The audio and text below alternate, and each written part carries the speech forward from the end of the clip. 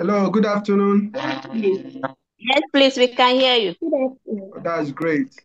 So we are now just going to start. So what I'm going to do is that I'm going to share the slides and then we start immediately. We are just about 6 minutes late, so we need to start immediately. And our engagement today is going to be practical. What I'm going to do is that I'm just going to give an introduction of what CV is all about. But before I even go on to that, I need to say that at the end of the day, your schooling, you are expected to be prepared for life.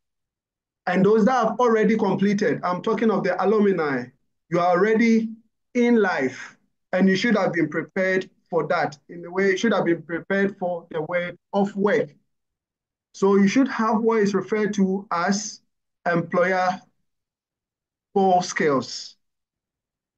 So your duty will be to demonstrate to the employer that you have the skills that are needed to be effective in your job. But how are you going to demonstrate that? How are you going to demonstrate that? The employer might need a particular talent. For example, the employer might need an accountant, a nurse, a finance person, or an economist. So the employer will put forward an advertisement inviting people to apply for that particular job. And on your part as a person looking for a job, your duty will be to demonstrate to the employer that you have the skill and the talent, the know-how needed to be effective in the role that the employer is trying to fill. How are you going to demonstrate that to the employer at the initial stage? You are going to do that through the CV that you put forward to the employer. On the CV, you are just going to demonstrate that based on the job description that the employer has put forward, you have all it takes to do what the employer wants you to do at the end of the day. So the work of the CV will be to indicate to the employer that you have the requisite skills, the abilities to be effective in the role. And when you are invited for an interview through the CV has done its job. To that essence, the CV is supposed to give you the opportunity to be invited for an interview. And when the CV does that, the CV has done its work. And your responsibility as a job applicant is to go to the interview process and then demonstrate to the employer that what you've put on the CV is in fact justifiable. So let me put it again. The CV is expected to give you the opportunity for an interview. And when you have the opportunity for an interview, the CV has done its job. So what it means is that the CV must be effective in getting you to the interview room. So that's what we are just going to do at the initial stage. So let me share a slide, then we start immediately.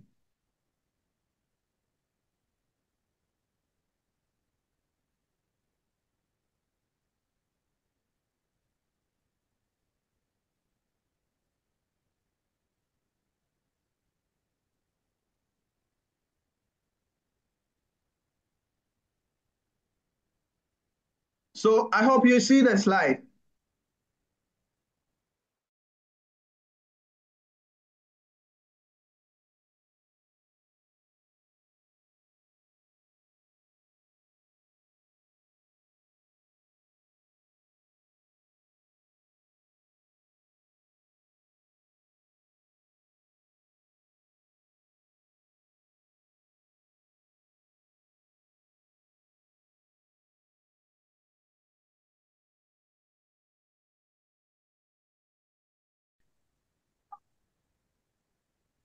Ah, you should understand what effective CV and covering letter are.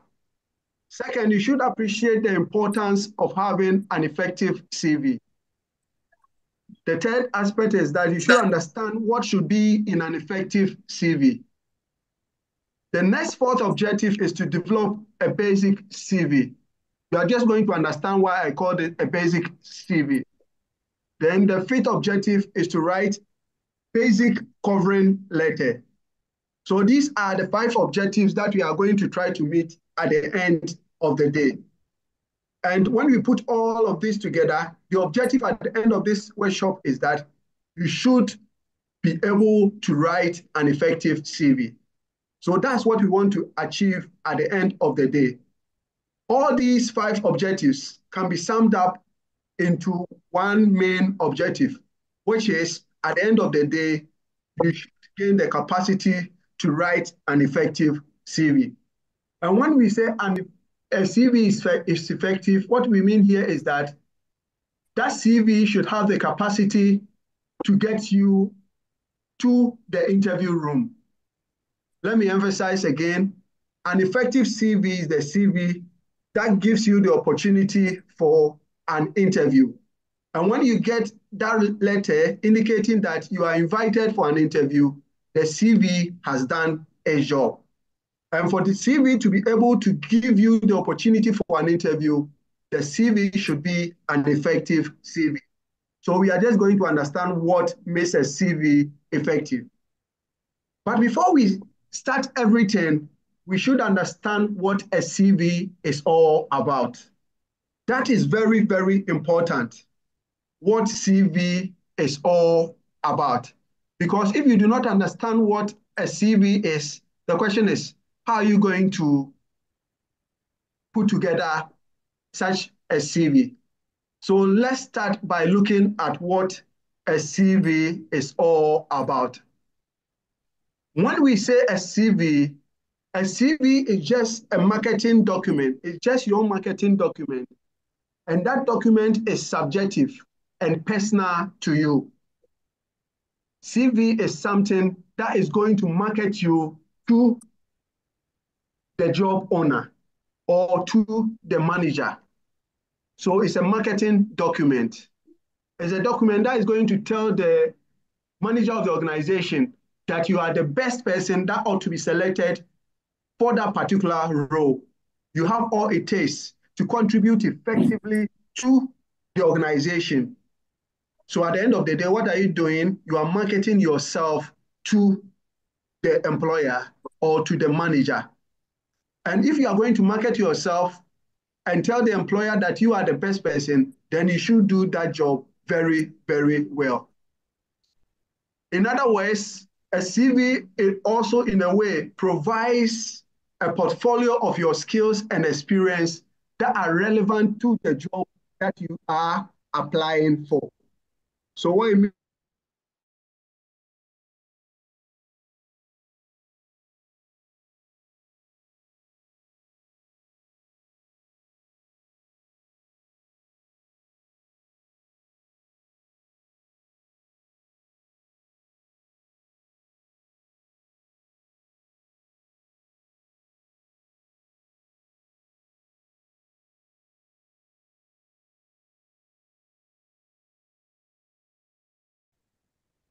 position. The CV should also be informative, but it should also be what? Brief. Because the employer might not have the time to read a very, very long CV. Assume that the employer, in a way, has received, let's say, 1,000 CVs. The employer might not get the opportunity to what? Read through that bulky CV. So the CV ought to be concise, but it should also contain all the information that the employer is looking for. The other aspect is that the CV should be what? Should be persuasive. It's a persuasive sales document that is expected to sell you to the employer that you are the best person that ought to be given the opportunity. Are you with me? Yes. Okay. So that is very, very important. So that is what a CV is all about. It's a document that you present to the organization that tells the organization that you are the best out of all the people that have applied for that particular role. And for that matter, should be given what? you should be given the opportunity over all the other people. You should be given the opportunity over what? All the other people. So that is what a CV is all about. Now that we know what a CV is all about, that a CV is a document that sells you to the employer that you are the best. The question is, when are you supposed to use a CV, or why have a CV? The first point here is that a CV is mostly requested or required by the employer or recruiting agency so that they'll be able to make the decision whether to invite you for an interview or not to invite you for an interview. So why do you need a CV? You need a CV because when an organization is recruiting people, they request for that. And when they are requesting for that and you do not have it, you are going to be disadvantaged. That means you should have your CV always with you so that when they are requested by the employer, you'll be in position to supply them that particular document. Also, when you are making a speculative application, you also need a CV. What do I mean by that? What I mean by that is that the employer has not put forward any application that they need people. But you've just taken the application, you want to what? Take the application letter to them. They've not requested any application, but you are taking the application for them, telling them that you are what? You are around. Then you are the person that you are what? Looking for. That is a speculative what? Application. And when you are making such a speculative application, you need what? A CV. Why? You are not going to be there to tell the employer that you have the skill, you have the experience, you have all this. So the CV is going to what? Talk for you. In other words, a CV is a document that talks for you when you are not what? Present at the employer's what? Organization. So you need a CV when you are making what? Speculative application. Also, sometimes when you are doing postgraduate studies, you are going to do master's or PhD. Some institutions what require that you add your CV to your application letter for that master's or PhD. Why do they need that? They need that so that they'll be able to what? Understand you what more. They need to know the skills that you have. They need to know your abilities so that they will be able to what? Size you up and make the decision whether you can be what? Do that postgraduate work or not. Also, sometimes when some people organize career fairs, when you are going there, you have to take what? Your CV along so that immediately you can sell yourself to the employers that are what? Around. That is very, very important. And thankfully, Garden City Career Service, we are now going to organize, very soon, we organize a career fair. So a lot of organizations will come. And when they come, the possibility is that they might want to recruit people at that particular career fair. So when you are going for that career fair, you should have your CVs handy. So you can easily what? Give it to them and immediately they can read it and know what you have, what you don't have, whether you are the one that you are what? Looking for. So these are some of the instances where a CV is needed. So basically, CV is needed when you are applying for a position in an organization, whether it's sought out for or it's a speculative what? Application. And also when you are going for postgraduate what? Studies. So that is very, very important. Just a minute.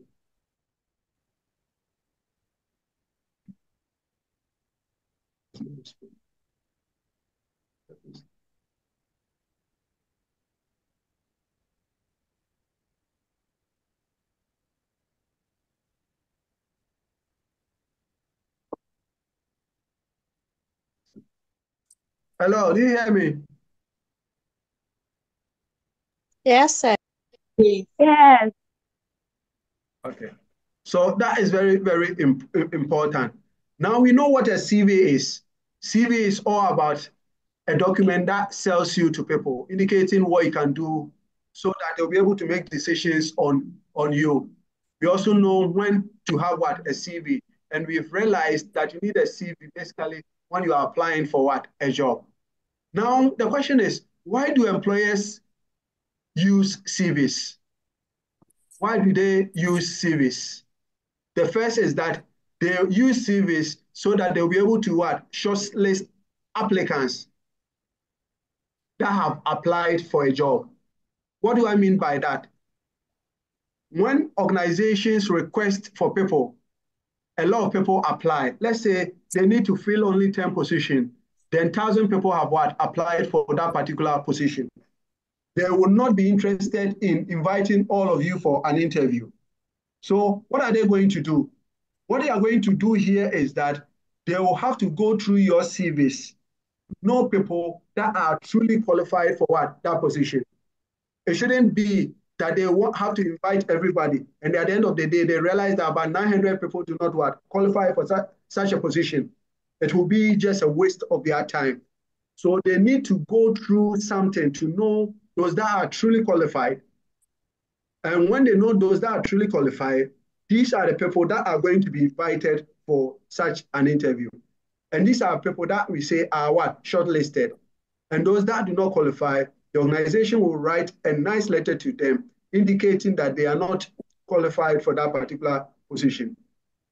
So employers need CVs to shortlist people for an interview.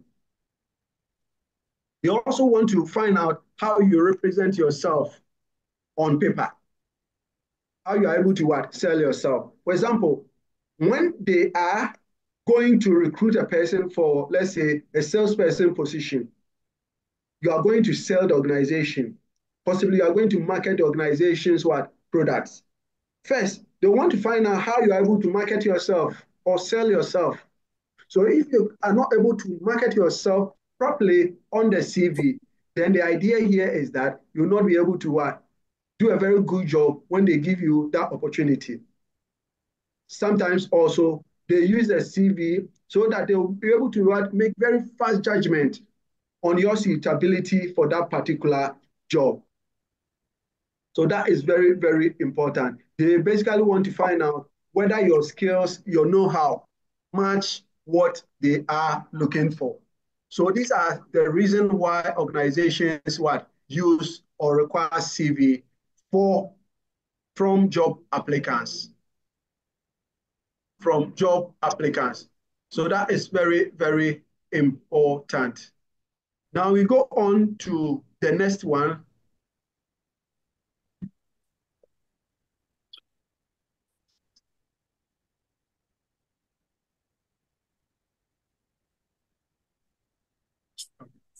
Okay, so that is very, very important. So we go on to the next slide. What makes a CV effective? What makes a CV effective? Then I've already indicated that for the CV to be effective, it should give you the opportunity to be invited for an interview. So a CV that is not able to give you the opportunity to be invited for an interview is not an effective CV. That is the whole duty of a CV, is to give you the opportunity to be invited for an interview. The question here is, how can you put forward such an effective CV? So for a CV to be effective, first, it should be targeted to the job for which you are applying. This point is very, very important. Every advertisement that is put forward includes two main things. It includes what is referred to as the job description, and it includes what is referred to as the person specification. The job description, in a way, describes the job that you are going to do. Then the person specification, in a way, defines the type of person that can do the job. In other words, it defines the skills, the talent, the know-how that that person should have. That is very, very important. Every job advertisement that is put forward includes job description about the job, and then we have what is referred to as the person specification, what the job is all about, and the type of person that is needed to do the job. And your CV should be targeted at these two things. What it means here is that in your CV, you should demonstrate that you have what it is to do the job. You have the skills, you have the abilities that are necessary for you to perform at the highest level in the role that the employer wants to fill. So your CV should, in a way, be aligning with the job description and also the person specification. An effective CV should also be accurate, interesting, and up to date. Accurate means that it should be given the right information. You should not be lying on your CV. The reason why you should not be lying on your CV is that a very good or any good employer will do due diligence. They will want to what? Satisfy themselves that what you've put on the CV is actually what? Truth or factual. It should be what? Interesting. It should also be what? Up to date. That is very, very important. An effective CV should also accompany covering letter. And the covering letter is the letter that moves with the CV. It introduces, in a way, the CV. We are also going to look at how to write a covering letter in this particular workshop. So to have a very effective CV, it should achieve the following. First, it should identify the employer's criteria. That is very, very important. Before you put forward any CV or you write any CV, you should, in a way, be certain what the employer is looking for. Because based on what the employer is looking for, you are going to put together an effective CV. So the employer is going to use the criteria as, first, are you having the key skills needed to get the work done? Are you having the relevant what? Experience? So these are the criteria. So in a way, you should be able to understand how the employer is going to what? Select the right person. It's when you know the criteria of the employer that you'll be able to put together a very effective CV. So that is very important. Okay, now we go on to what the content of the CV should be. And the content of the CV might vary from one person to the other person, depending on the job that you are applying for. That, in a way, will determine the content of that CV. One particular job application might require that you add A. Another job application might not require such a particular thing. For example, when you are applying for a job in academia, when you are applying for a job as a lecturer, it is very, very important that you include your publication. Because in academia, research and publication is very vital. But when you are applying for another job, for example, a sales position job, your publication really does not what matter. So we shouldn't have a one-fit-all kind of a CV. Every CV ought to be customized to reflect the type of job that you are what looking for. But for this particular workshop, we are going to consider an effective CV to contain the following elements or to have the following content. First, you should provide a section for your personal details. We are going to look at what personal details should entail. Then the second thing is that you should have a space for what is referred to as a personal statement. Some people call it career goals. Other people also call it personal profile. You should have a session for that. Then you should also have another session for education or educational qualification. Then you should have another session for your work experience. The work experience in a way is going to chronicle the experience, the relevant experiences that you have that are needed for the particular job that you are applying for. Then you should also have another session for your skills. You can also have another session for your professional membership and affiliation. Another session can also cater for achievements and the rewards that you've achieved. Then you can also have another session for the volunteer work that you've done. For example, right from school, you're applying for the job and you do not have so much of work experience, but you've realized that you've done a lot of voluntary work you need to accentuate on that. You need to what? Put more emphasis on what? That voluntary work, so that you are going to what? Justify why possibly that voluntary work make up for the work experience that you lack. Then you also need to include a section for references. So these are some of the components or some of the elements that should feature in an effective CV. And as I said, these are not exhaustive. What I'm saying here is that depending on the job that you are applying for, some other components should be present. And some of these components here also might not be what relevant, depending on the type of job that you are going to apply for. Any questions so far?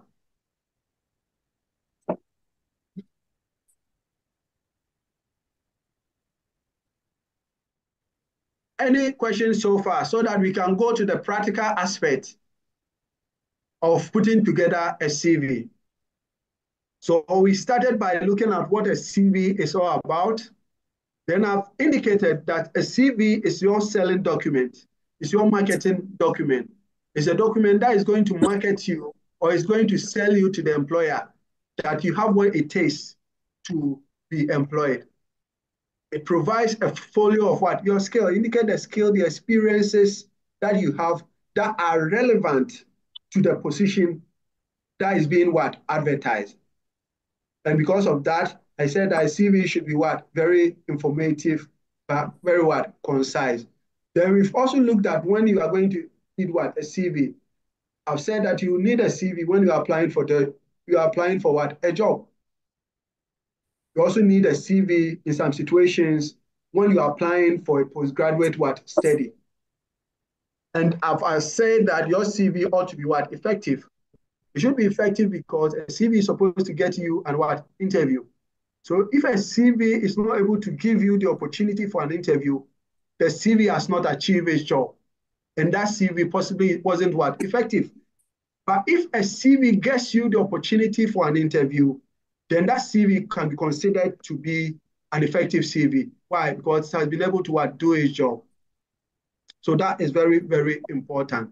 Then we looked at what makes a CV an effective what? CV. I said a CV is effective when it's targeted to the job for which you are what? Applying for. For that matter, there shouldn't be one fit all kind of what? CV. You have one CV, every job you send to what? That might not be effective. Why? It might not contain, possibly, it might not contain the relevant experiences that job, that particular job what needs.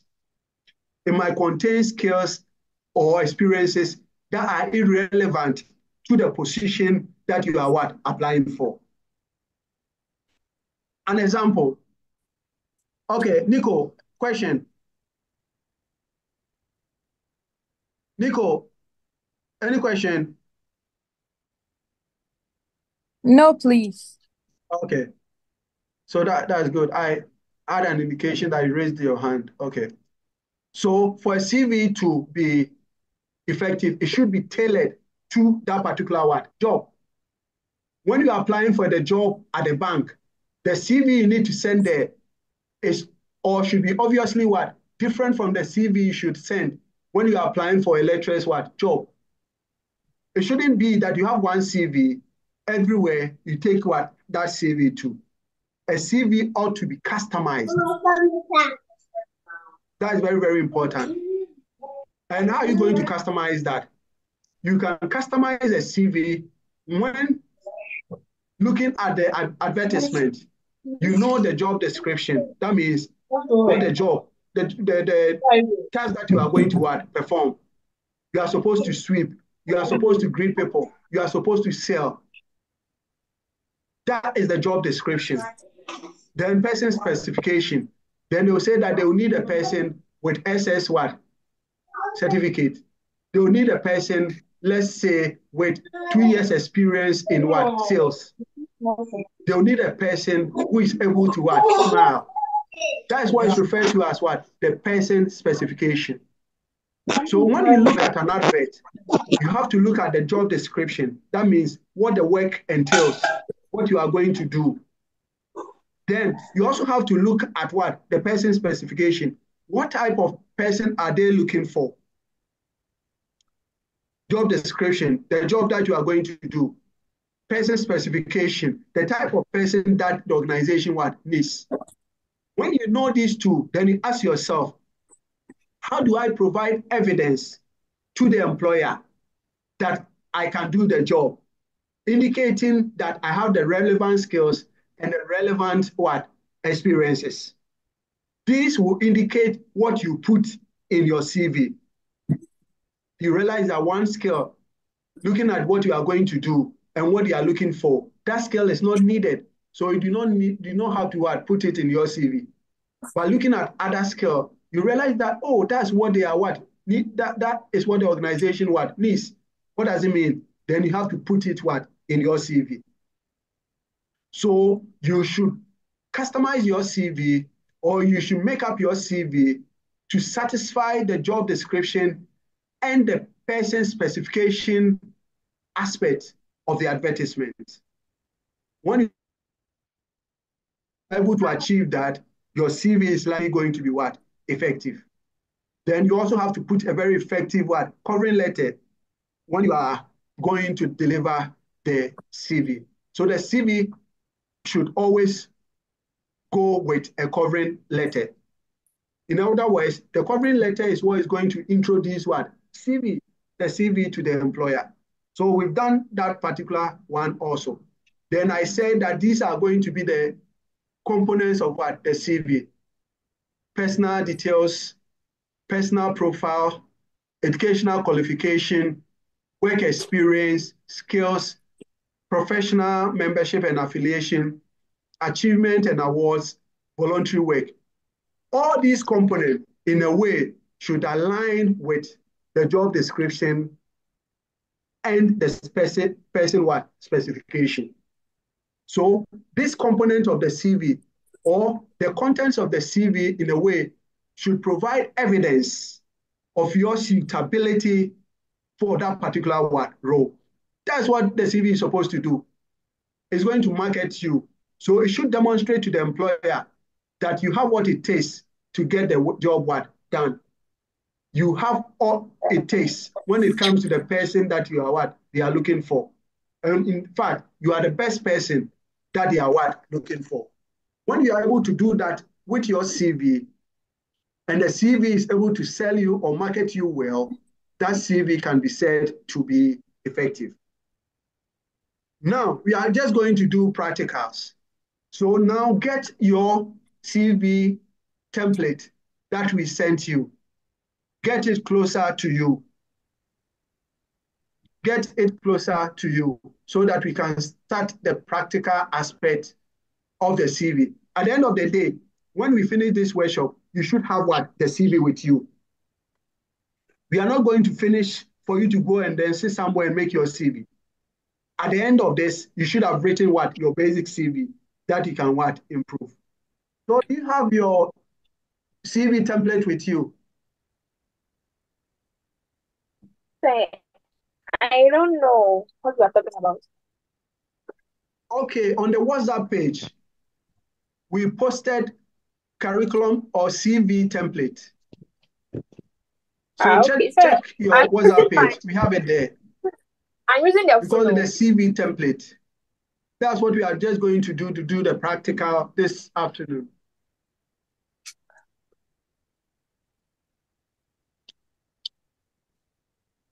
So do you have it now? Yes, sir. Yes, sir. Okay. Yeah, I'm listening.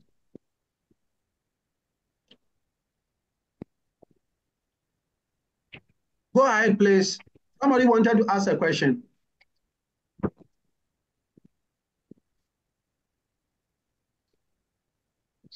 Do you have your template with you so that we can go ahead and start? So I So we meant are to going say to we are look at ready. what do you have it with you. Yes, sir. Yes, sir. Okay. Can you show by hands those that are having their template with them?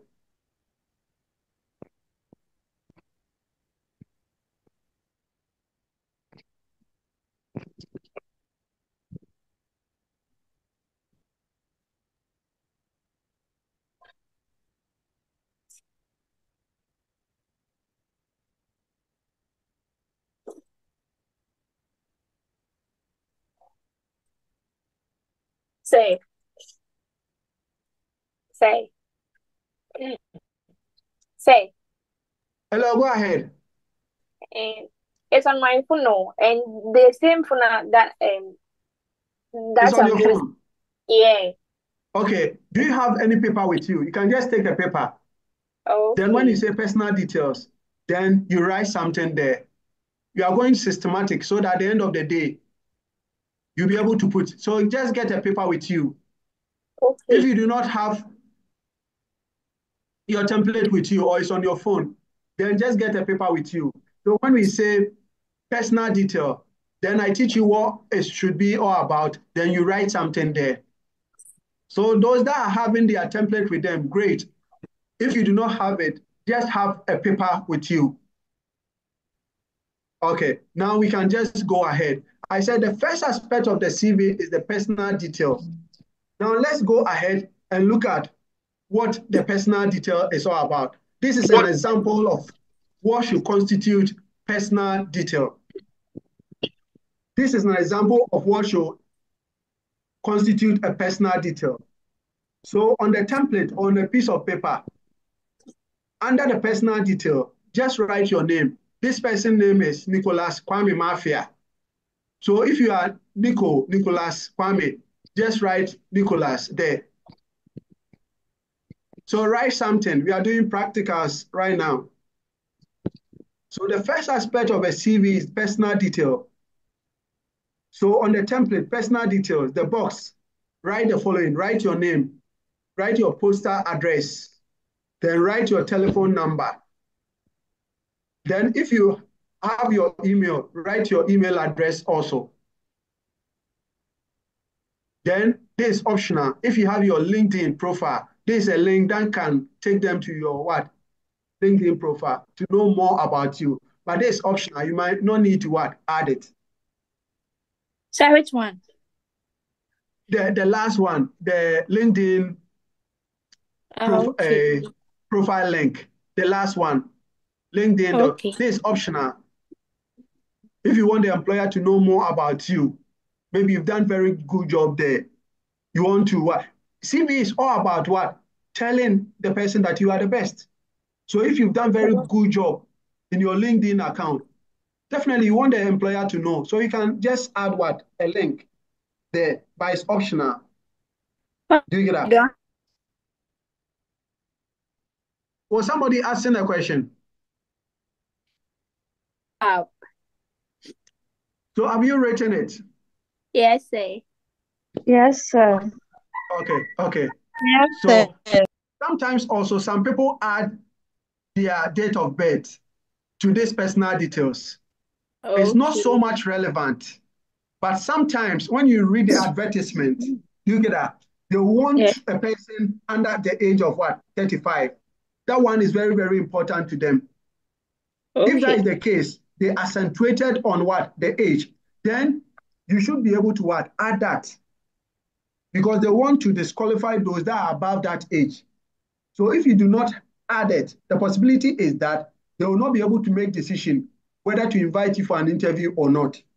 So if age is very, very important to them, and you have or you are in the age bracket that they are looking for, then what do you have to do? You need to add it. Do you get that? But if you are above that age and you want to give it a try, then don't add the what? The date. I don't know if you are getting me. Sir, come again. Yes, I sir. said that the Yes, personal sir. details, some people add the date of birth. Do you get that? Okay. Yes, And sir. I'm saying that this one, somebody will say it's not by force. Do you get that? It's Okay. not by force to add your Yes, sir. date of birth to that. Notwithstanding, in some job advertisement, they will just state that they need a person who is below 35 what? Years of age. That means age is of importance what? To them. So they will not, they want to what? Use your age either to what? Invite you for an interview or not. Because age is important to them, if you do not add the age of birth, if you are within the age bracket, then it's in your interest to add your what? Date of birth. So that they will know that you qualify for that particular what? Position. In that case, add a date of what? Birth. Date of birth, important. On the other hand, if they are saying that they need a person who is below what, 35 age, 35 years of age, but you realize that you have what it takes and age shouldn't be what, a factor, and you want to give it a try, then it means that don't add your date of what, birth. Because if you add your date of birth, that will be an element that they can use to what, disqualify you. But if you do not add your date of birth, they will think that, oh, maybe you made a mistake. So let's invite that person. And when you go for an interview and you go and what? Justify that you are the best person, looking at your skill and you are able to do well in an interview, the possibility is that they might overlook the fact that you do not have what? You do not qualify based on what? Your age. I don't know if you are getting me. It's important. Yes. Are you getting that point? Yes, sir. Yes, sir. So if they are saying that they need a person below 35 and you are below 35, you must add your date of birth. Other than that, they might disqualify you. It's in your advantage to Okay, add sir. it. But if you are over the age that they are looking for, don't add it. Because if you add it, could be the basis of what? Your disqualification.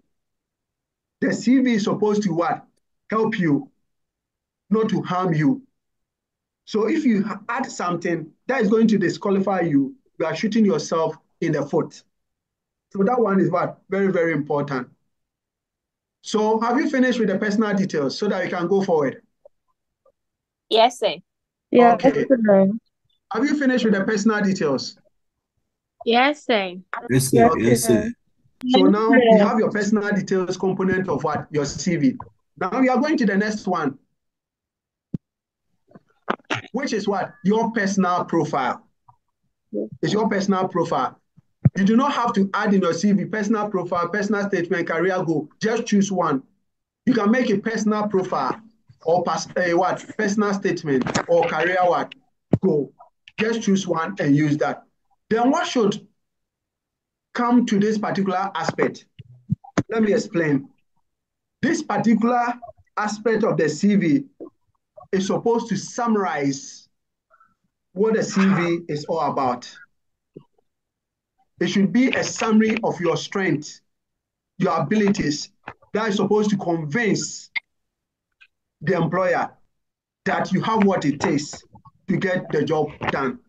So if the employer does not have the time to read everything and he wants to make a decision based on the personal profile, you should put your best foot forward.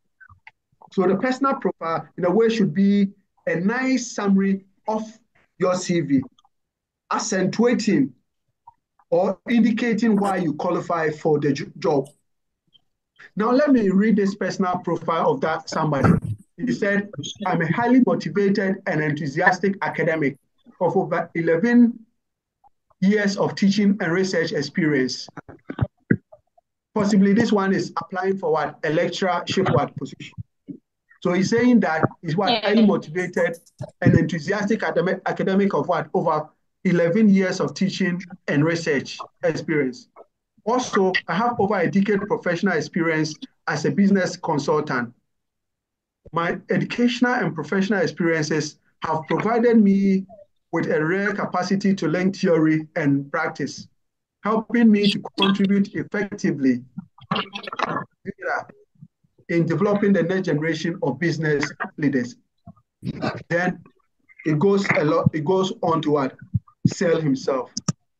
So when it comes to the personal profile, find a way of what? Nicely summarizing the whole of what? The CV. It should be in position to what? Throw great light on you. So that is very, very important. So try and write something about yourself in the personal summary. Try to write a summary of your skills and abilities that in a way can convince an employer to give you the chance. So just try. We are not aiming at perfection here. Just try and write something. Brag here. Try and write something about yourself, indicating your skills, your experiences, that thrown positive what light on you?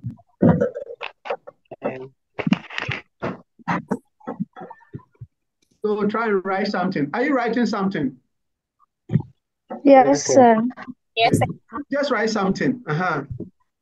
Sell yourself. What are your great Yes, sir. qualities? What are your great qualities? What are your great skills that should be of interest to an employer?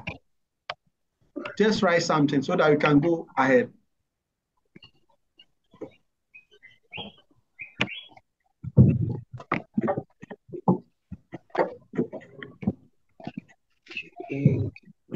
Have you written something?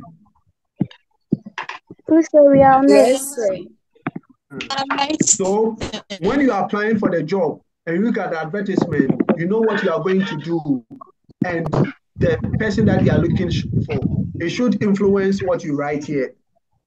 Do you get that? You should have at the back of your mind the task that you are going to do and the person that you are looking for. Then use these ideas to put forward a very convincing summary of what? Of yourself, or a profile of yourself. Then we go on to the next one, which is your education or your qualification, educational what qualification. This one also, you need to put forward the relevant what ones. You need to put forward what the relevant ones.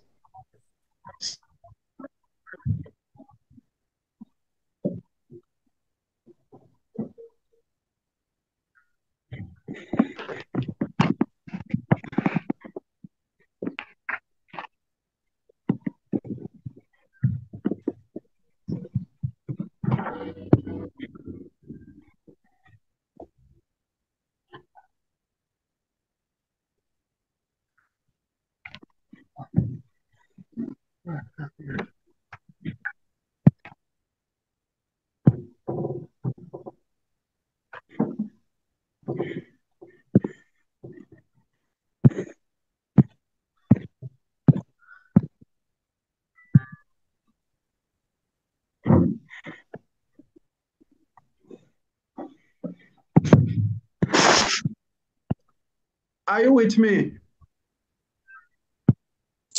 Yes. Okay. Now let me Yes. share my slide again.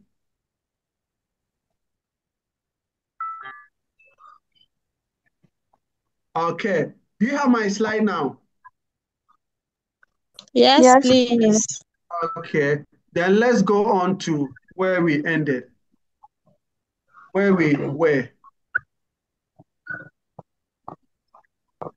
So we were at the personal profile. Were you able to put forward something on the personal profile? Yes, sir. I need your feedback so that we can go. Yes, Have you sir. put something Yes, on your personal yes, profile? sir. Yes, Okay. yes, Yes, sir. sir. Yes, Okay, sir. then that's great. The idea is that at the end of the day, you should have what? Your CV with you so that you'll be able to type it well. Then you improve it as time what goes on. So that is very, very important. So we are going on to the next one, which is your educational qualification. Here also, you need to bring in what? The relevant educational what? Qualification. I hope you are getting that. Then Yes, you have to yes, sir. arrange it in a chronological what order. The current one first, then the last. Do you get that? This one possibly was applying for a lectureship position. So you say PhD, then this, then you go down. So you bring all the relevant what qualification with the dates. So you also put something there under the qualification. So you are doing degree. So BSc nursing, Garden City University. Do you get that? Then you can write what 2004. Do you get that? You go started, can you put in the bracket 2004? So it's an ongoing thing. Do you get that? Or you can write what we BSc Garden City what university, then you make it ongoing. Do you get that? Then you go on to the next level, which is what your SSC. What? Figure out where did you have your SSC? What I'm saying, you should be writing it. Maybe you had it at, let's say, Prempeh College. So Prempeh College, from when to when, you have to put it there. Then, possibly that is the most relevant one. You might not need to go on to what? Your KG or your primary school might not be what? Relevant. So now for your educational Okay, sir. qualification, you can add what? Garden Okay. City, ongoing course, then BSc, and possibly if there's any other relevant course that you've done, you can also what? Bring it here. So try and put something so that we can go forward. Are you putting something on education or qualification? Yes, sir. Yes, sir. Uh-huh. Can I go forward? Yes. Yes, sir. Okay. So Yes, now I do sir. not have much here. So BSc, Garden City University, ongoing. Hello. Look at that. Then WASI, the school that you attended. Then you read when you started, when you ended. Then when you have other educational qualification that are relevant, you can also what? Add them here. Okay. So if you've done that, then we are going forward. We are going to work experience. Okay. You get that? Work experience. Work experience. Here, you are going to, what do you think work experience is important? Work experience is important because they believe the past can be a what? Very good predictor of the future. Let me say it again. They need to know what you've done because they think that what you've done can influence what you can do now and in the future. So every serious employer is interested in what you've done. So you need to put forward a very convincing evidence of your work experience. Now, students, you do not have what? A lot of what? Work experience. But here, you can be somehow what? Creative, depending on the role that you are what? Applying for. Okay. Especially, your mother sells what? Bread. And you've been helping your mother for 2 years. You've been engaged in what? Personal sales, personal marketing. That is a relevant what? Experience. I hope you are getting that. Yes, sir. Have some of you helped, or have you been helping your parents in their business? Yes, sir, please. Yes, sir. What you did can qualify as a relevant what? Experience. Can somebody give an example of what he or she has helped the parents to do in maybe the family business? So that I'll demonstrate that that is what? A relevant experience.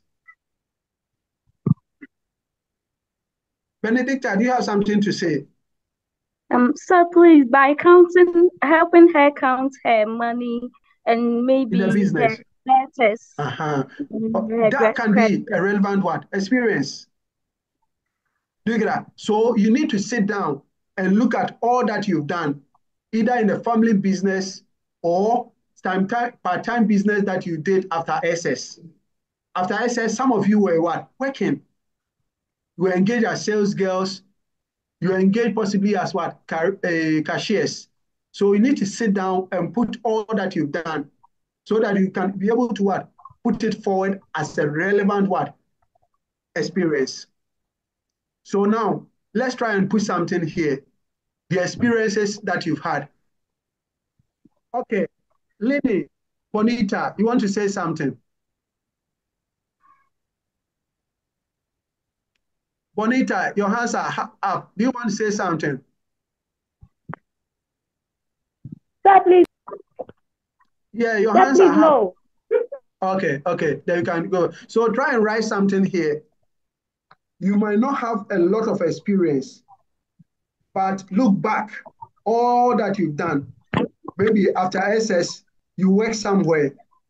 It can qualify as a relevant experience. Now, we are not applying to a particular, or we are not applying for a particular role.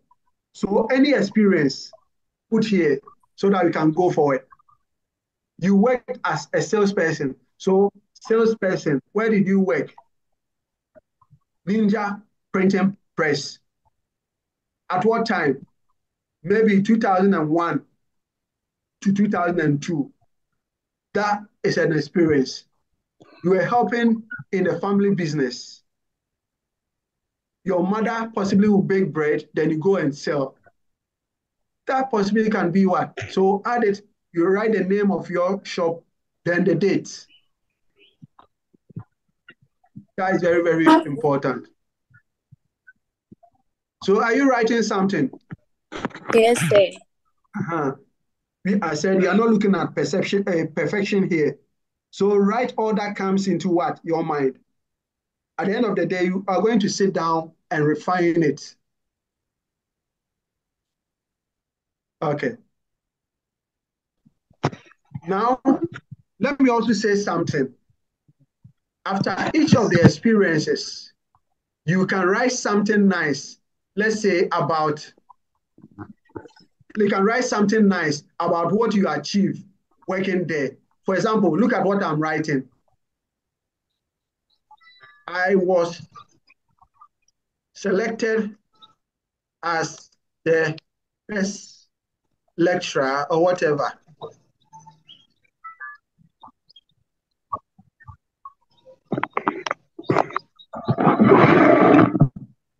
For the year, let's say 2003. That is demonstrating what you've achieved. As I said, the CV is supposed to sell you. So whatever great that you've done, possibly you can bring it here. Somebody will say, I was able to exceed my target.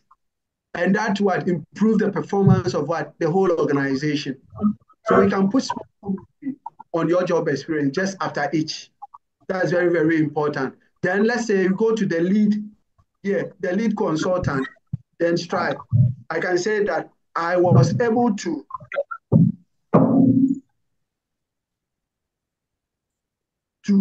help turn around 20 dying SMEs.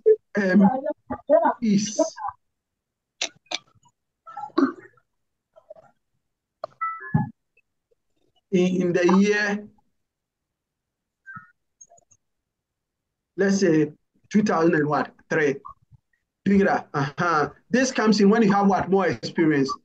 But now that you have very little experience, just state the job, the place, and the time. Then we go forward. Have you been able to put something? Yes, sir. So have you been able to list something? Yes, sir. Yes. Okay. Yes, sir. Then let's go forward. The next one is the skills. So you look at the skills that are needed. Then based on that, you indicate on your CV whether you have the skill. The CV is supposed to put the bright light on you. So bring in the skills that you have that are relevant to the position that you are applying for. Somebody is saying that I'm expert user of Microsoft Word. I have active listening skills. To under skills, put some of the good skills that you have so that you can go forward.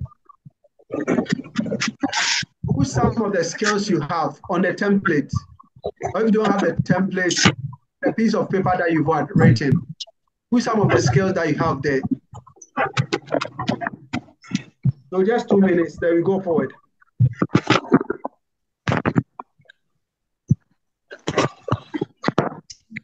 Are you writing? Yes, sir. Okay. Just put something, then we go. Then after the skills, we are going on to the next one, which is professional membership and affiliation. This might not be applicable to you now because you might not be a member of any professional body, or you might not be affiliated to any professional body. So you can possibly skip this one.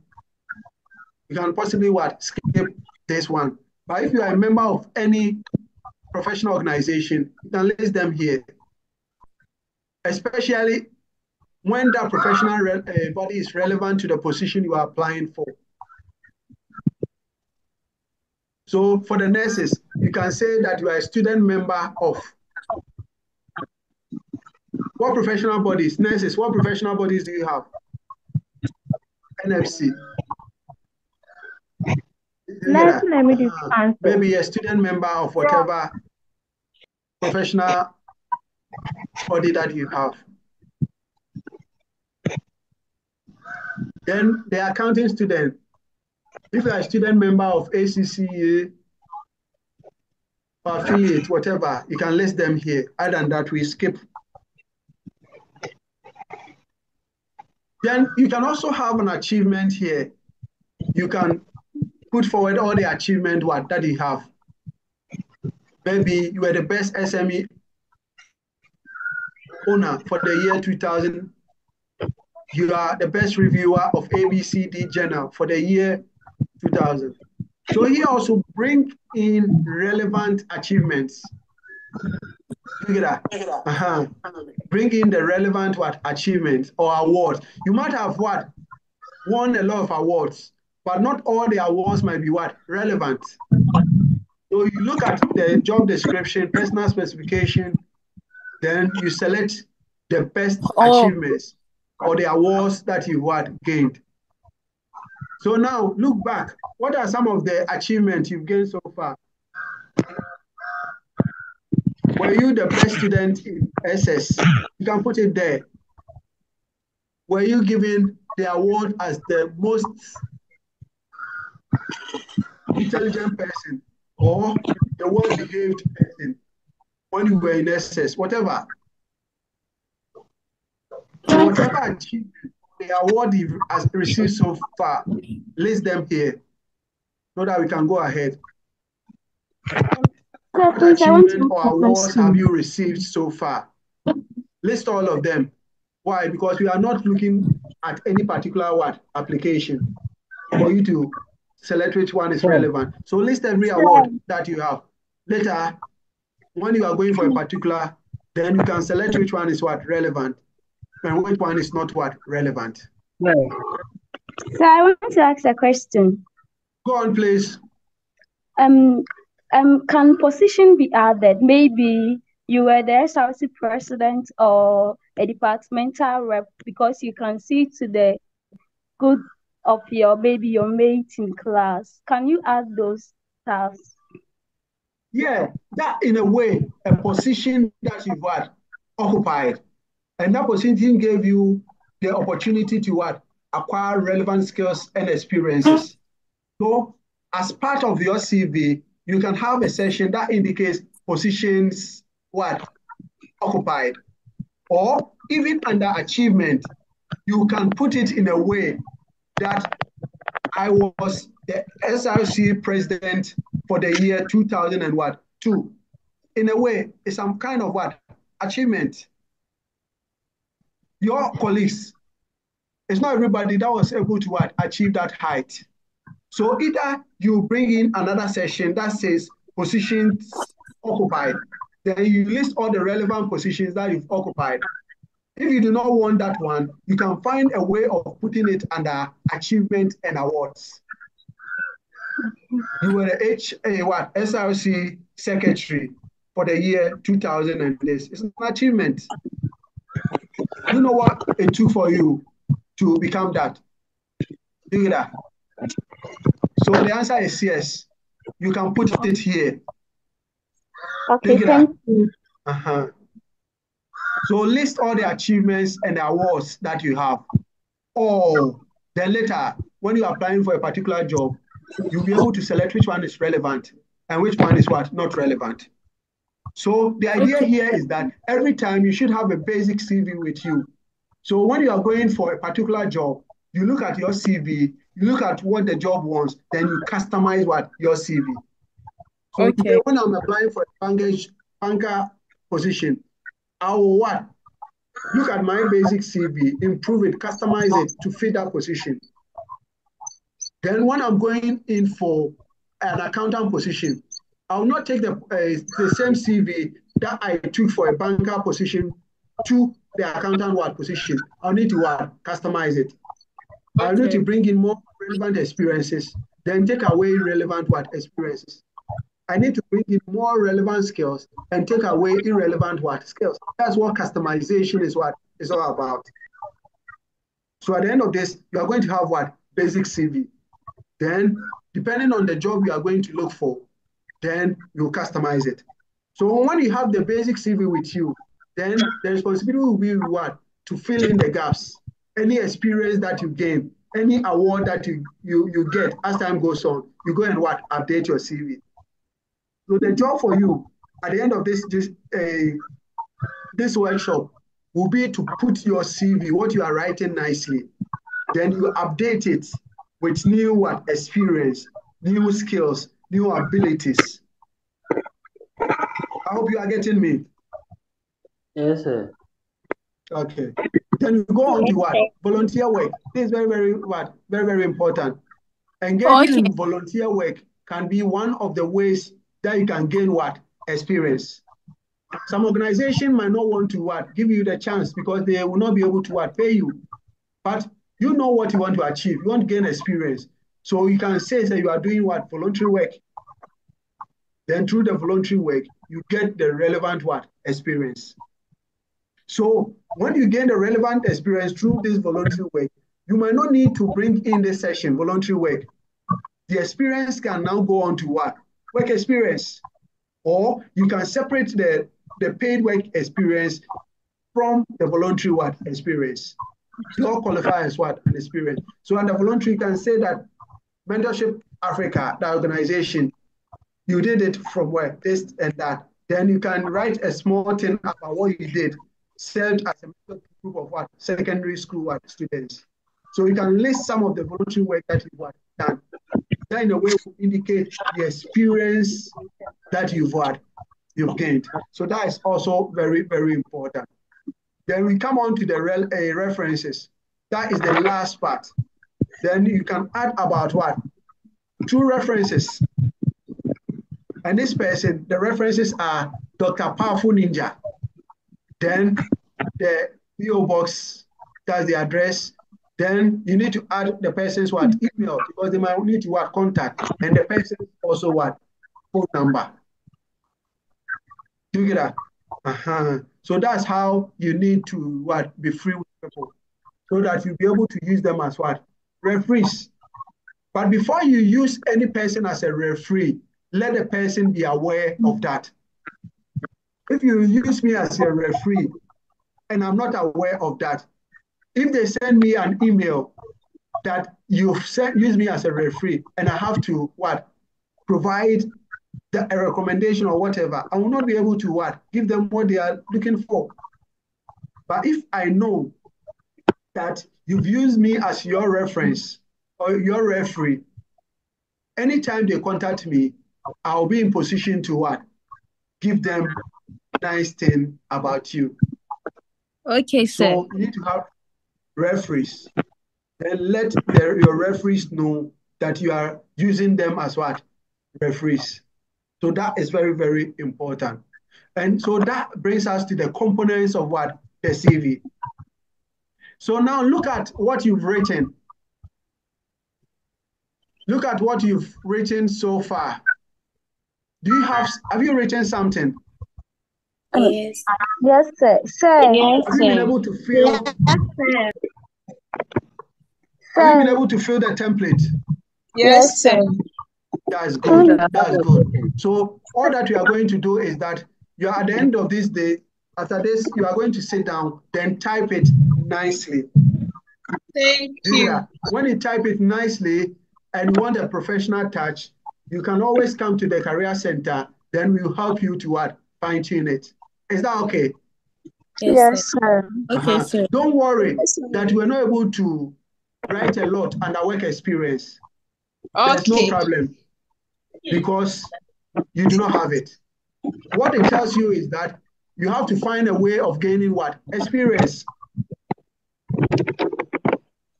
You have to find a way of what? Gaining experience. That's why you should be thinking about having what? Attachment, serving as interns in some organizations during vacation and all those things. So any experience you gain now from now going, you just go and what? Update your CV.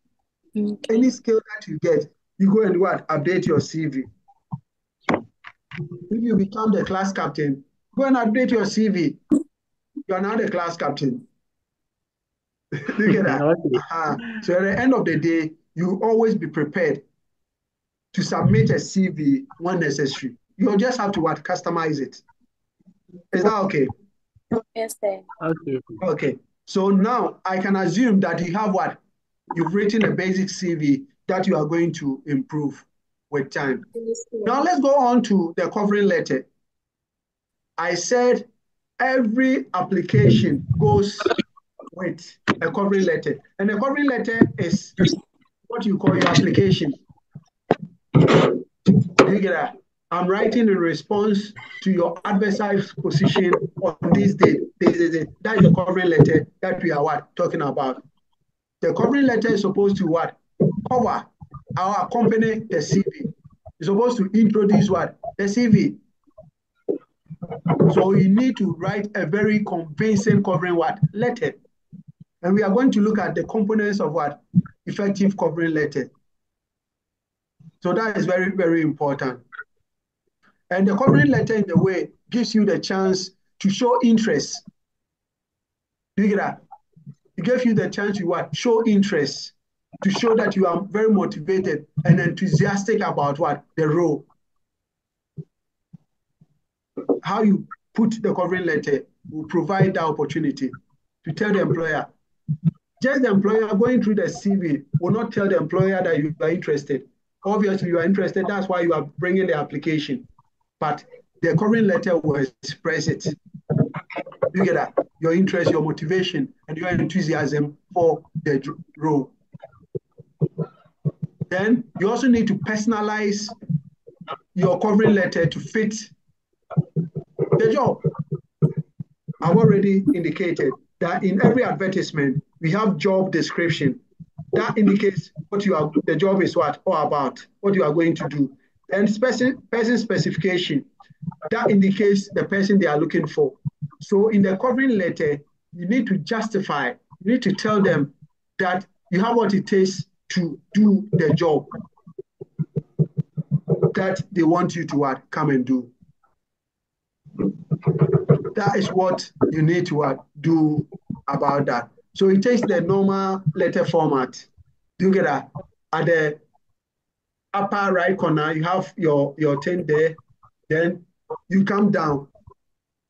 I hope I definitely know that you know how to write a formal letter. It is the formal letter format.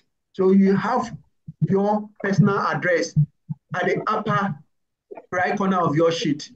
Then under that you date, then you come to what? The employer's details, they also address, writing a formal letter, then you go, dear, this. So that you take the formal letter idea. So that's very, very important. Then you also need to, in a way, include the reference. That's also very, very important. So that is very, very important. And when you know specifically the person you are writing to, maybe they said that address it to maybe Mr. Godfred. It will be important, since you know what the person you are addressing, to say, dear Mr. Godfred, than just saying, dear sir. It's very, very important. So if you know the person specifically that you are writing to, you can use the person's name. Dear Mr. Godfred, dear Dr. Godfred, or whatever. Do you get that? Person like it when you mention their name, then just using dear sir. But if you do not know the person specifically you are writing to, then that's where you do what? Dear sir. That is very, very important. It's a very good point that you need to what? Be aware of. Then another thing is that after writing your covering letter, you need to what? Check your typos, your grammar. Make sure that they are what? Right. If they are what? A lot of mistakes. It says very bad things about you. Grammatical what? Errors. then using shortcut. Don't use shortcuts there. WhatsApp languages, don't use it there. Don't use yeah and all those things. It's a formal undertaking. That is a formal thing that you are doing. So write what? Very well. Now we go on to the content of the covering letter. So now you already have the address, your address at the upper right corner. Then we go down, we have the what? The person, the organization's address. Then you've addressed, well, dear Mr. This. Do you get that? Then you have what? Application for employment as this. When there's a reference, you add it. Do you get that? Then possibly underlined or bolded. Then you come to the actual content of the letter. For the content of the letter, you should have an introduction. What do I mean by that? You have to introduce yourself.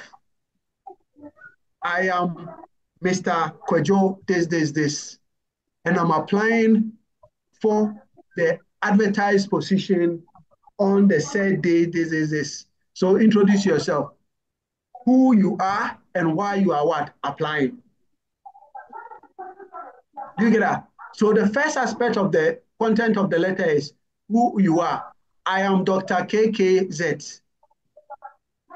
Do you get that? Why are you applying?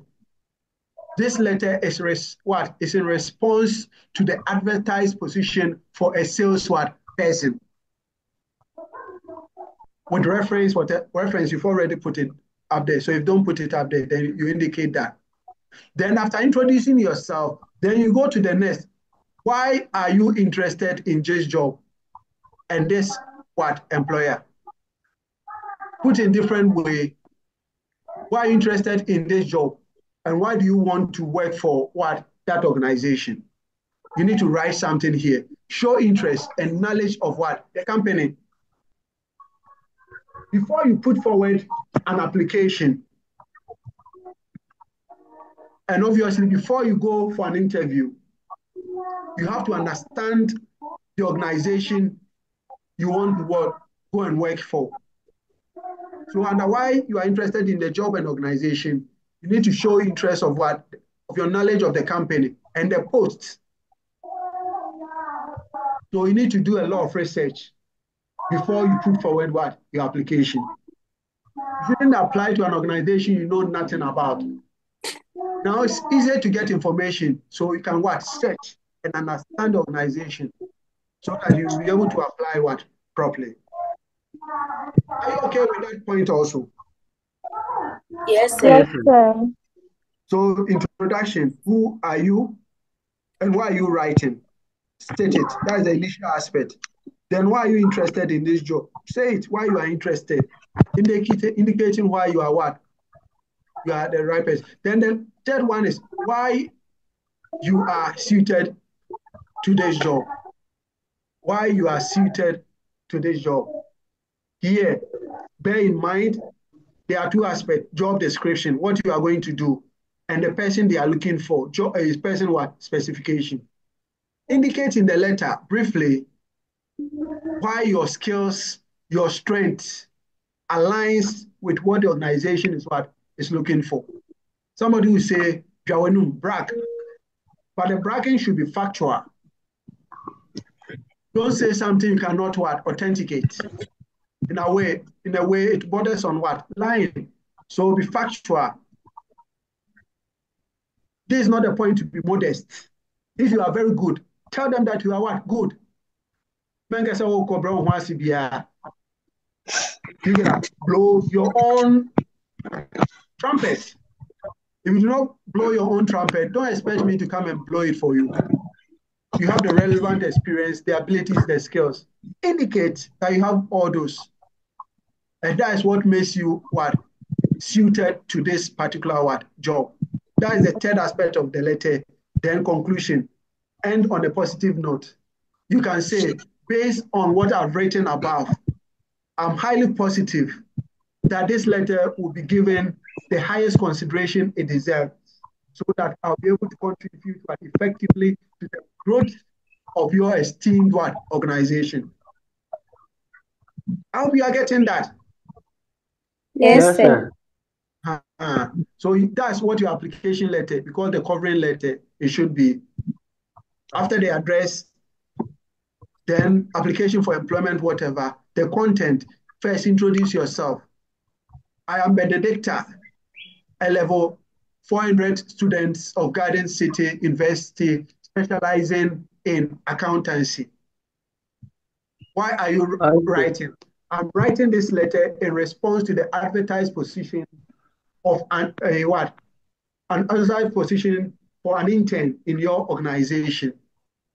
So you've introduced yourself. You've indicated why you are writing. Why are you interested in the job? You have to indicate that, show interest. I'm very much interested in the job. You are a student, you are going for an interview. You tell them that you're interested in the job because you've gained a lot of knowledge in your studies, and you Hello, believe sir. that you'll be able to put such knowledge to use to help your organization Sir, to achieve the level of performance that they are looking for. So find a way of showing interest in the post. So why are you suited? And then you conclude and all those things. So these are the components of what? All right. So at the end of the day, you can try to hello. imagine a particular So, a hello, job sir. vacancy. Yeah, go on. I'm right. I'm Yeah, I listening, think please. someone wants to ask a question. Okay, someone was Bonita, asking. go on. Someone was asking if the letter can exceed a page. Somebody was asking, If the letter can exceed a page. oh, you need not. This one also, it depends on the type of job that they are looking for. For example, when we are applying for a high level position, managing director or whatever, it might possibly demand more. But you can do a lot in just one page. Don't write a lot. You can sell yourself very well using just one page. And even your Okay. CV, the employer might not have time to go over a 10-page CV, might not be relevant. They might not get the time. This one also depends on the job and the level that you are applying for. So a lot of things come into play in deciding the length of your CV and also the length of your covering letter. But the caveat here is that if you can make it concise, don't complicate issues by writing a 3-page covering letter. It's waste of time. Our advice, make it 1 page. Do you get that? I advise that you make it just 1 page. So that is very, very important. Just somebody just interfering with the slide, making some things there. Do you get that? So 1 page is the best. Do you get that? But if you make it more than 1 page, you've not committed any sin. But make it concise. 1 page is okay. You can sell yourself using one page. That's all about bringing in relevant information. Sometimes it's when you bring in irrelevant information that you get to about 3 or 4 pages of covering letter. It's not necessary. 1 page is enough. If depending on the job you're applying for, if you bring in 2 pages, you've committed no sin. But I advise that make it concise. 1 page covering letter is okay. Is that okay? Okay. Okay, sir. Then the CV also makes sure that if you can do it or you can't do it, get help. Making sure that it's properly aligned, very presentable. Do you get that? So you can just take it to a communication center. No, we don't even now have communication center. Printing cafe, that's what we call a cafe. So that a professional person will be able to do it for you. But basically, you must learn how to do that for yourself. Is that okay? Yes, sir. Okay. So that is what we wanted to do this particular evening, to teach you what you have to do to get an effective CV. As I said, a CV is supposed to give you the opportunity for an interview. So when you are invited for an interview, the CV has done its job. Now the time is for you to go to an interview session and prove yourself. Justify yourself that you are the best person for what? That particular role. Any questions so far?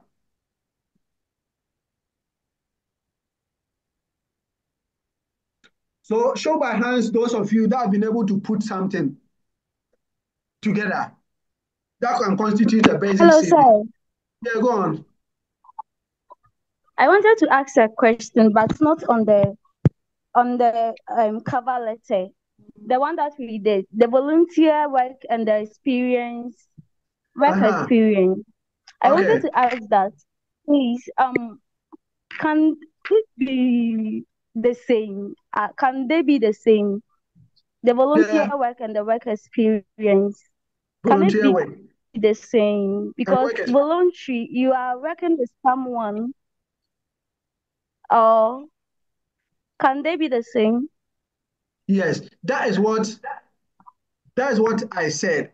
You get that? What is the essence of Okay. going for voluntary work? Apart from everything, it's supposed to give you what? The requisite work experience.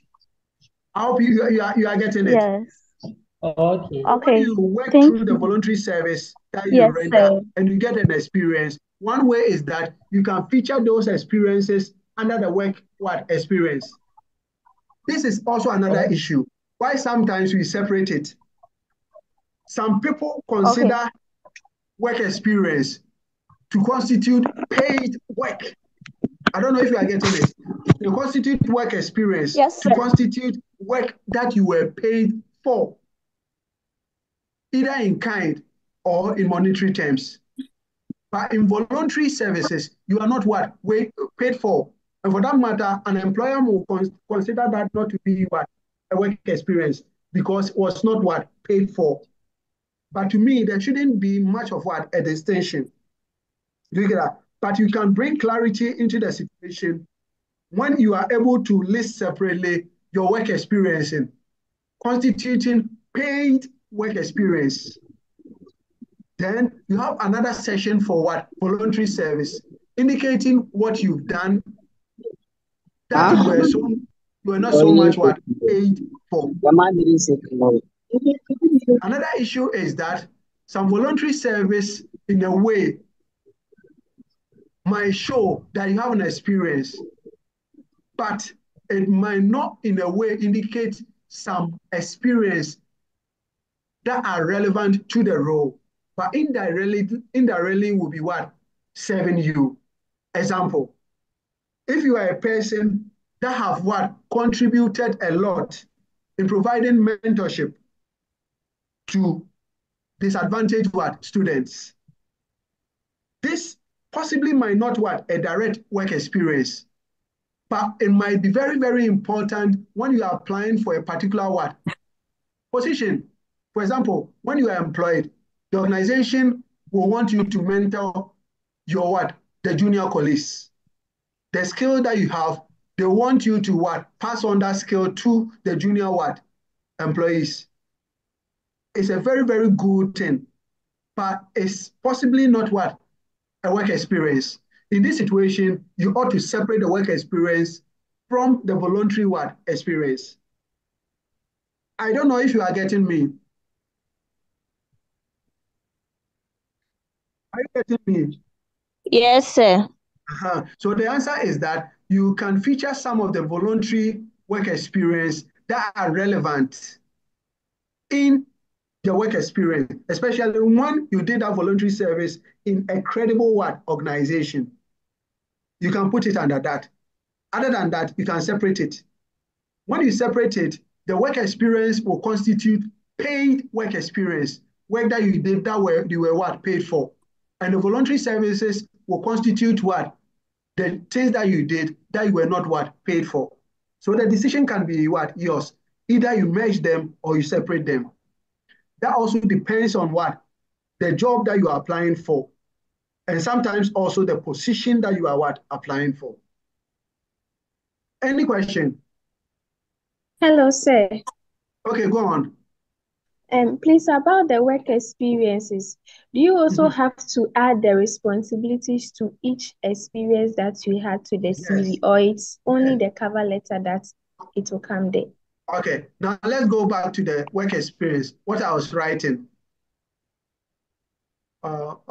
Okay, So before we started, I just wrote lecturer, then bullet point. Then I said that depending on the job you are looking for, and considering the fact that you've attained a lot in the various roles, then when you list the experience, so lecturer, then Garden City, date, 2000 and this to that, is this something maybe you've left? Okay, let's go back to some places that you've left already.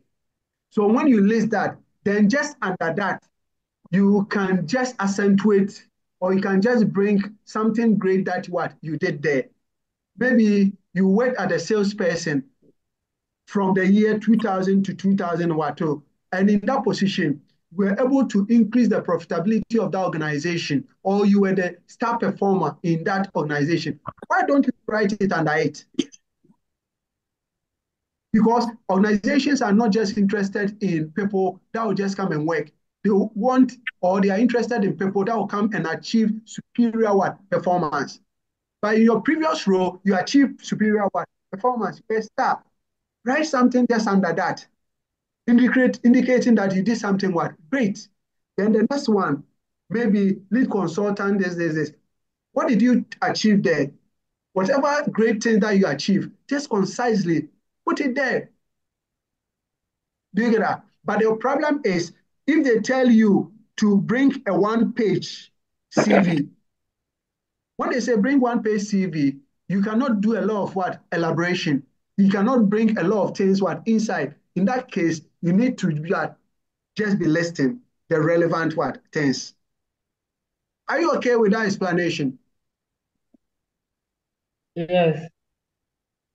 Are you okay? Yes, sir. Do you have other questions? So ask questions that bother you so that I'll be able to address them. Yes. Can too many work experiences at different places be a disadvantage? Okay. So some employer is saying it's too much work experience a disadvantage or advantage. They are advantage or disadvantage based on how relevant they are. Do you get that? When you are applying for a job A and you add, let's say, 100 job experiences, but only 10 are relevant, the 90 are irrelevant. Remove them. So whether it's too much or not too much depends on the relevance of the experiences you've indicated. If all the experiences are relevant and you do not have any constraint based on the pages that you can bring, list all. When you have no constraint, if they don't tell you bring only one page and you have relevant experience, very relevant, list all of them. You do not know which of the relevant experiences that will do the magic for you to be invited for that interview. So the key word is the relevancy or how relevant the job experience is. That's why every job, you need to customize your CV. You look at the job description, person specification, then you go into your cardboard or your bag and lift only relevant experiences and relevant skills. Are you okay with that? Yes, sir. That is very, very important. So choose only experience or skills that are relevant. Sir. Yeah. So that is very, very important.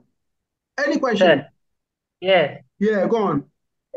Okay, maybe if I have 20 relevant work experiences, when they ask why I have worked so many of different places, maybe I was having a bad attitude. That's why I couldn't stay at one.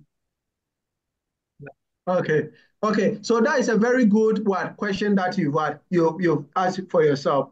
That's what some organizations do. They want to look at your CVs, then they identify what refer as the gaps.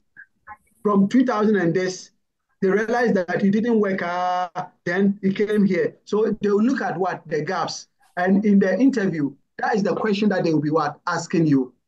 What were you doing from 2001 to 2003? Before you go, you should have what? Explanation for that. It could be that within that time, what were you doing? You went for further studies. Though you should have an explanation for what? For the gaps. Do you get that? You should have explanation for the gaps in your line of what? Experiences. So that is very, very important. But the important thing here is that the work, or what we call the CV, is supposed to what? Sell you well. So if you realize that there are gaps that you are not going to be able to what? Justify or explain, then you should have a way of what? Putting your CV so that do not throw bad what? Light on you. Okay, if you left an organization from this, then you moved there, you should have an explanation what? For that. Do you get that? But if you cannot have an explanation for why you have different what? Gaps in that, that's why you have to put your CV in a way that will not attract what? So much what? Question. But different organizations or different managers look at this what? Differently. In my organization, I might not be interested in the gaps. My interest is in your ability to get the work what? Done. The reason being that employees leave the organization for various what? Reasons. If you leave or you are in an organization and you are working in a toxic what? Environment, obviously, for your mental health problems, you are not going to what? Interested in staying what? There. You might want to what? Go on to another. I hope you are getting me. Do you get that? Yes. So far as the experience is relevant, and you believe that that experience is going to what? Market you what? Well, indicating the skills you've developed from all those experiences and market you well. But the other aspect is when they ask you why you have different what? Experiences, you should be in position to what? Justify that. You should be in position to what? Justify that. Okay, you put an example. You write that you have what? Only 2 experiences. Are you not going to add dates? Do you get that? Are you not going to what? Add date. If you add date and say 2001, okay, 2005 to, let's say, 2009, then the next one is what? 2011 to 2000 and what? Let's say 13. There is gap there. An employer will want to find out why the gap in what?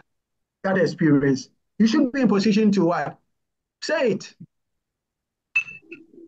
Look at that. You should be in position to what? Say it. Unless you are sacked. If you were all the positions that you were going, you were sacked. That means you cannot justify the gaps very, very well. It means it's going to be in what? Your disadvantage.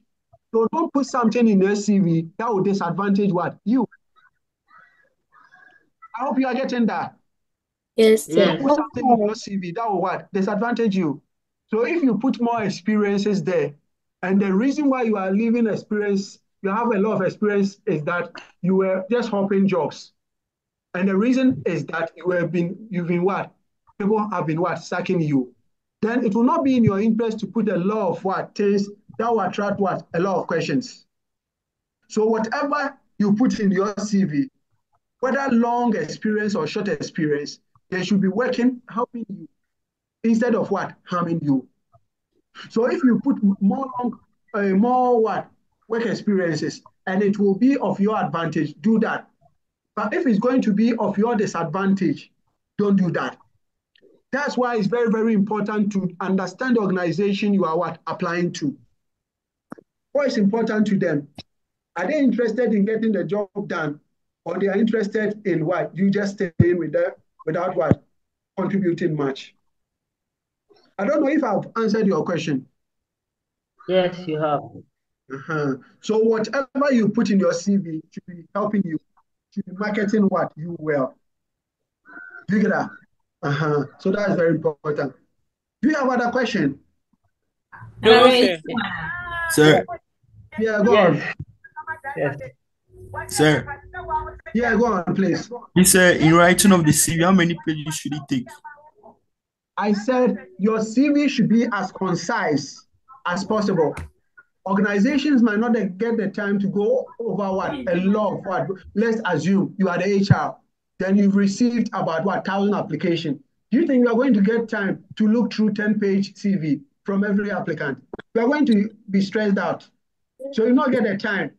So you'll be interested in what? Very short CVs. It should be concise, but very informative. That is a caveat. So the number is not the issue. It should be very informative. It should market you well. It should be concise. That means it shouldn't be too much.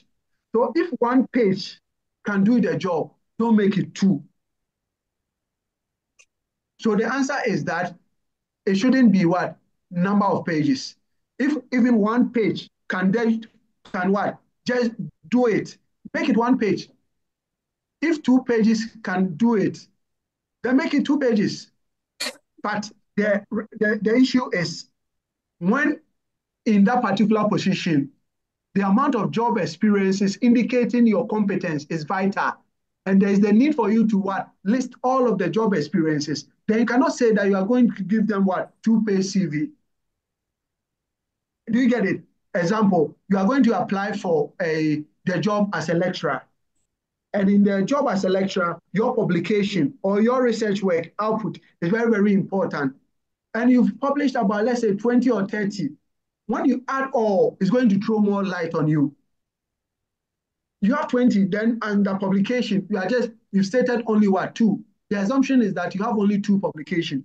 That will work against you. So in this particular situation, one publication is very of good essence, then you have 20. List all. So when you list all, and at the end of the day, let's say you have what? 5 page, it's in your advantage. So the tip here, do whatever that markets you well. Take into consideration also how informative your what CV is. Somebody will be able to put forward, let's say, 10-page CV, and they are all irrelevant information. Somebody will be able to put forward what 2-page CV, and they contain all relevant information. So in this situation, the amount of page is not the issue. The issue is the relevancy or how relevant the information that you've put forward. But my answer here is that your CV basically shouldn't be what? Too many pages. It should be concise, but very informative. If one page can do the job and sell you well, there is no issue. If 2 page can do the job and sell you well, if 10-page is there, but it's not selling you well, it's waste of your time. So your CV should be informative, should be concise. Then the amount of the pages will also depend on the job you are applying for and the position you are applying for. For example, when you are applying for a management position, they will require more from you in terms of what you've done and what you can do. But when you are applying for a very low position, you might not require you might just need only 1 page. I hope you've been answered. Yes, please. Yes, please. Okay. Any other question? Yes, sir. Yeah, go on. Under the reference, Okay. maybe I work under you as a sales boy, Okay. and I'm supposed to make you the referee, Uh-huh. and you are no more working at the where I was working. Can I still use you? Okay. Let me say, when you are choosing references or referees, choose people that will give good testimony of you. Don't take your enemies as your referees. You get it? Yes. So choose people that will be able to give a very good testimony on you. or good account of what? Of you. So irrespective of whether the one you are using as referee is still, you are still working with that person or is your previous employer, it really doesn't what? Matter. All matters Okay. is that the person knows that you are using him as what? A referee. So that whenever he gets information from the employer, you'll be able to what? Respond. Do you get that? So Okay. whether you are now with me or I'm your past manager, it really doesn't matter. Unless in the application, they tell you that they need what? Your current employer as your referee. In that case, you have to provide that. But I don't think any organization will do that because your present boss will not be very happy in knowing that you want to leave what? The organization. Yes, Do you get yes. that? So the response to your question is whether your reference is still with you or it's not with you. It really doesn't matter. What matters here is that your referee knows that you are using him as what? Your referee. So that he or she is not going to be what? Taking unawares when he or she receives information that have been made what? A referee, or somebody has taken me as what? A referee or whatever. Have I answered your question? Yes, sir. Okay. So we have about 5 minutes. Yeah, Doc. So if you have other questions. Please, Doc. Doc.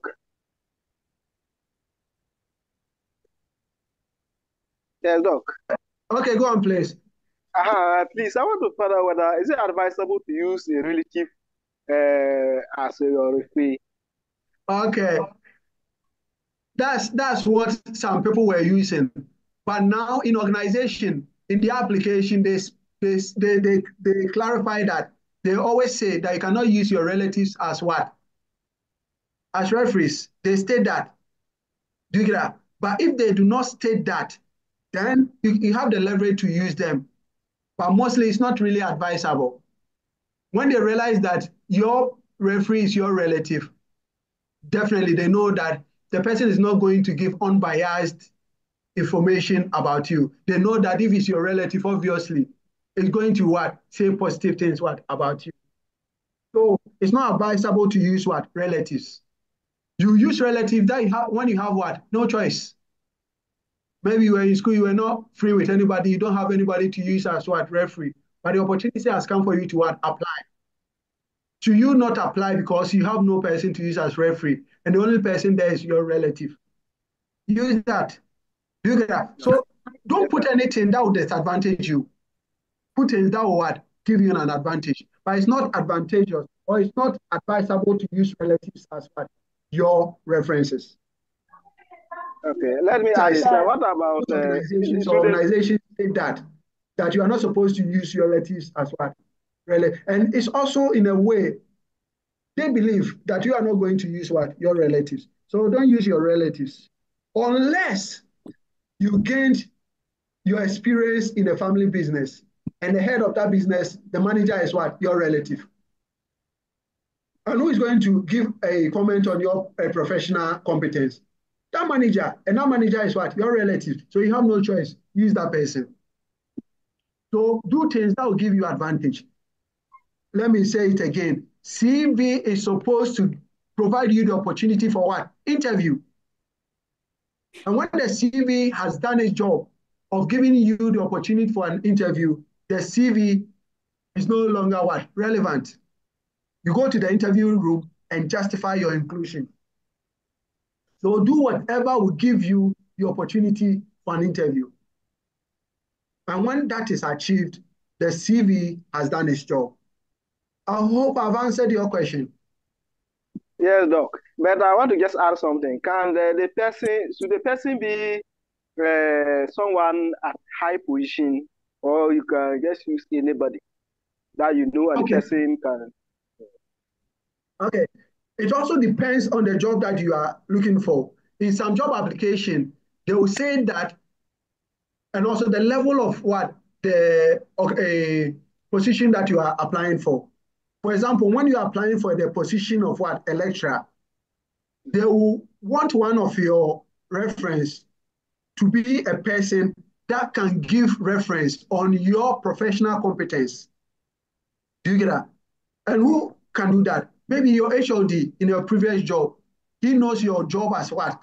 A lecturer. So that person will be able to what? Give a comment on how competent you can be what? As a lecturer.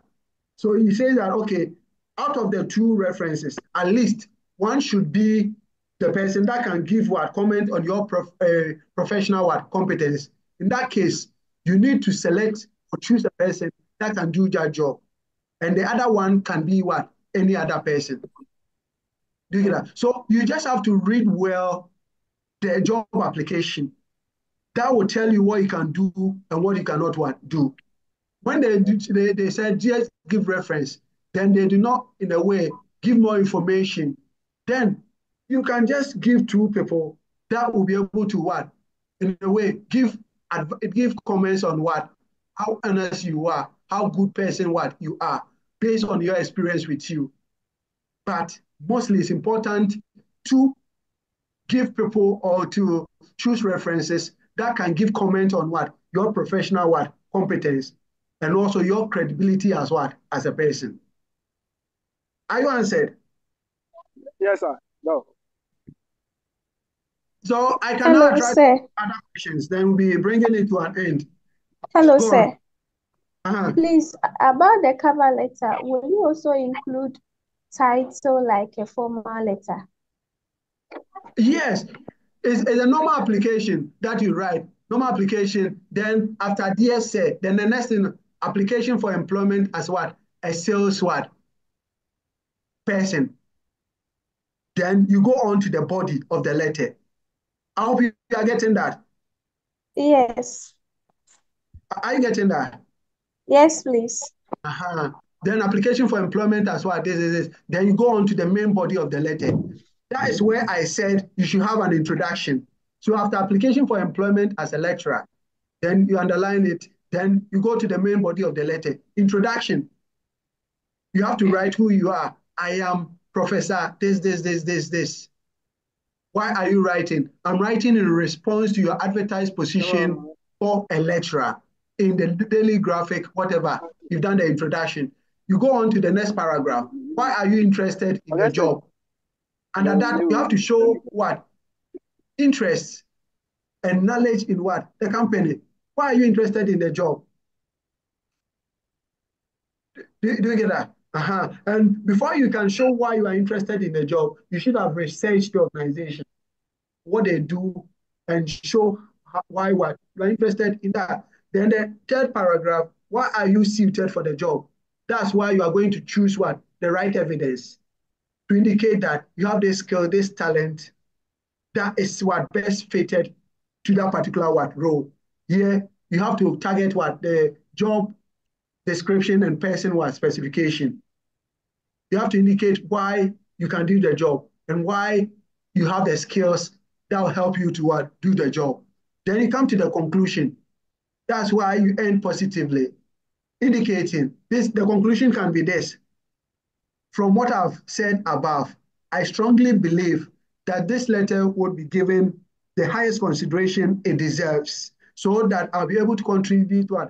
Positively in improving the performance of what? This esteemed organization. As you conclude, then yours faithfully, whatever, then you go. So that's what the covering letter, introduction, why you are interested in the job, why you are suited for the job, then you conclude. Then the game will close. Then the last question. The last question. Hello, sir. Yeah, go on. Please, with a personal profile, what if you don't have active postal address? You mean personal detail? Yes, sorry, the personal Okay. detail. So let's go to the personal details and let's see.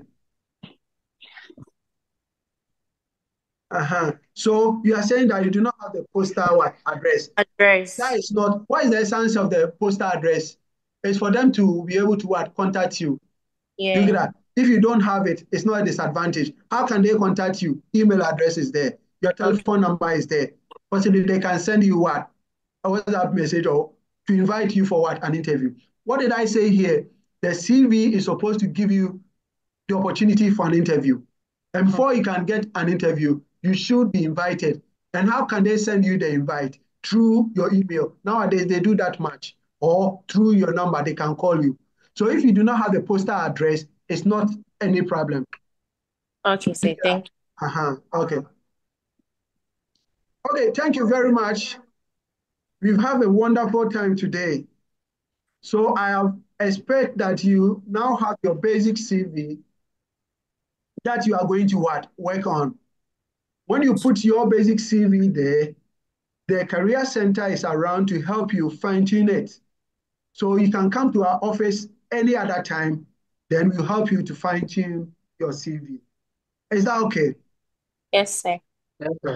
So now the idea is that you'll be in position to what? Send a very effective CV.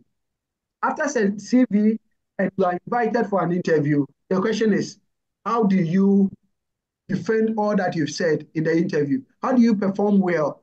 How do you carry yourself in an interview situation? How do you answer the questions that they what ask? For example, what do you bring on board? How do you answer such a question? When they ask you of what? Your expectation when it comes to what? Salary. How do you answer that? So that is the next workshop that we are going to what? Organize. How to carry yourself. In other words, how to develop what? A very good interviewing what? Skills. How to perform well in an interview. So thank you for your time today. And we want to say very, very thank you for showing interest. So if you have no question, then we are going to call it a day. And as I said, the Career Center is here to help you to be more employable at the end of the day. So we'll be expecting you. So thank you very much for your time and see you soon. Bye-bye. Bye. The recording. Okay, then we'll find a way of putting the recorded one on the pages. So those that were not around will be able to consult it. Is that okay? Okay. Yes, Okay. sir. Thank Hello, you, sir. sir. Bye. Hello, go on. Sir, please, can I get your contact, please? I'm Victoria. Oh, are you on campus? No, please. Are you a Codel student? Yes, please. Oh, okay. Yes. So which platform are you on? Please, the 2023 alumni. Oh, okay. Then we'll find a way. We'll find a way of getting. So, Okay. okay. Then Thank you. just a minute. Then I'll just give you a number so that you'll be able to contact the office. Just a minute. Okay. Just a minute. Okay, sir. Okay.